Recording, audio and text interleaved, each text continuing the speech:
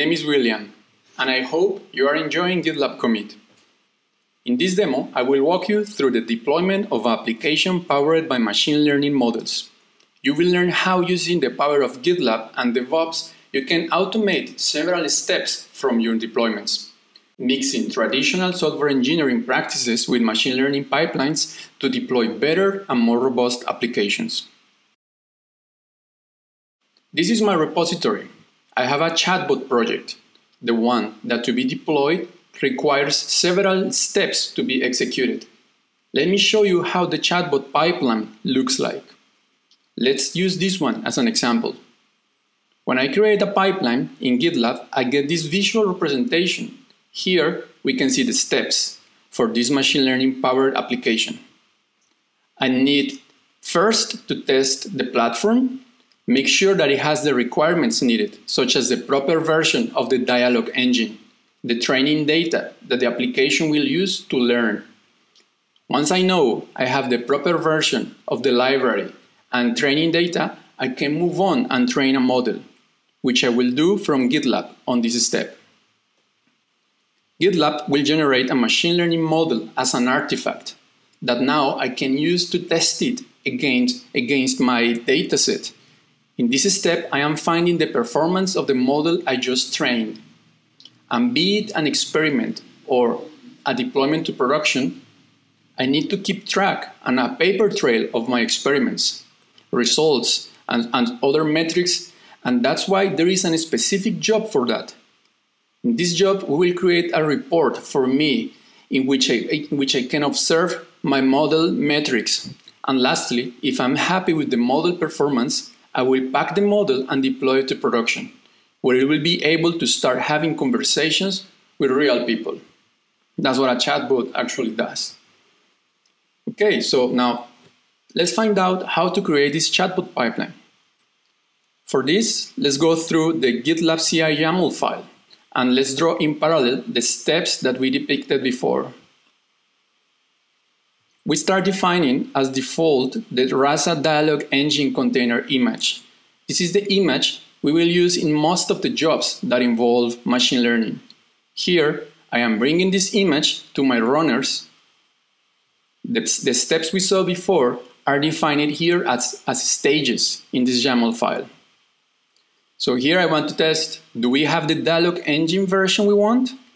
Is the training data pre-processed and in a format that we need to feed it to the learning algorithm? If yes, we make available the data for the next job. Knowing the data is properly processed, we can feed it to the model and train it. And when the training is completed, I define an artifact, which in this case is the actual model. Our artifact will be the brain of the chatbot. And once I define it, I can use it in the next steps of my pipeline. Okay, and in this step, I want to test it and find out how well the model performs using data it hasn't seen before. This will give me an idea of how it could perform in real life. The report that this step generates is a messy JSON. So observe here the power of the pipelines in GitLab. I can execute custom scripts that will organize that messy JSON for me and put it in a more readable way. Plus, doing something very cool. I will add the results automatically to the wiki of the project. Here you can see I am consuming GitLab Wiki API to write the nicely formatted result to the wiki of the project.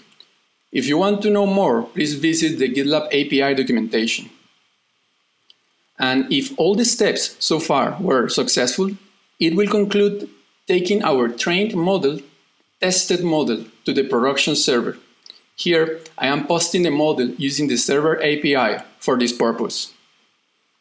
And lastly, probably you noticed there were some variables in the GitLab CI YAML file, variables that potentially have sensitive information. For such cases, you define those variables under Settings, CI/CD,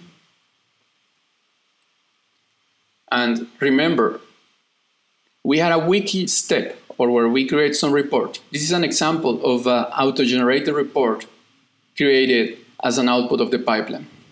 Okay, so we have all the pieces. Let's see the GitLab flow for updating a chatbot in production. Let's check it out how it will look like. So as usual, everything starts with an issue. In this issue, I will explain what words need to be included in the chatbot database. From the issue, I can create a merge request. Let's click on that. Now, to work on the changes, I want to use GitLab Web IDE.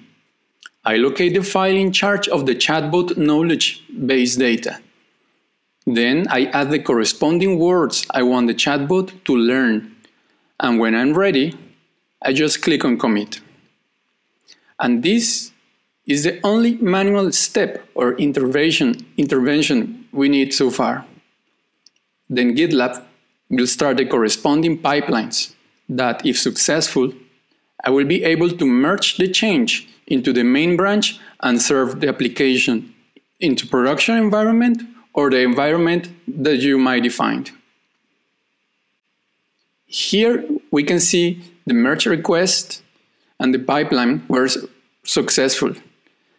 And as a part of the merge request, I get a little plot showing me the performance of the model when classifying intents. Let's say that I am happy with such a result, so I merge it. The deployment pipeline starts and we'll end up with the model served into a production environment for this scenario. This is the machine learning model server. Here we can see it was successfully deployed and made active. It is ready to be used by end users. Cool. So we learned how machine learning pipelines can benefit from GitLab. Bringing to life machine learning powered applications that use DevOps practices.